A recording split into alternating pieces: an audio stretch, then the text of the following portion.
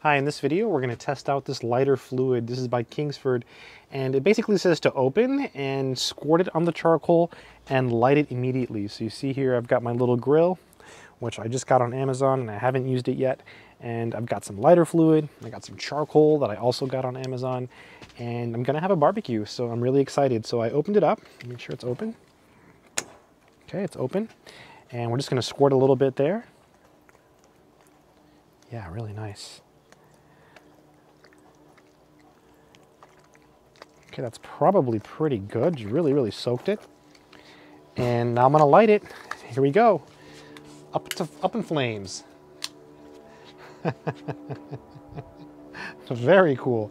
And you want to make sure, like, you keep your lighter fluid away from the flames. You don't want to like put it next to the fire. So I'm gonna set it back over here. Also, you want to make sure you open all your vents. Okay, so like there's a vent in front of the grill, I've opened that. There's vents here, I've opened those. And yeah, there you go. Really easy. Let's see how long it stays lit.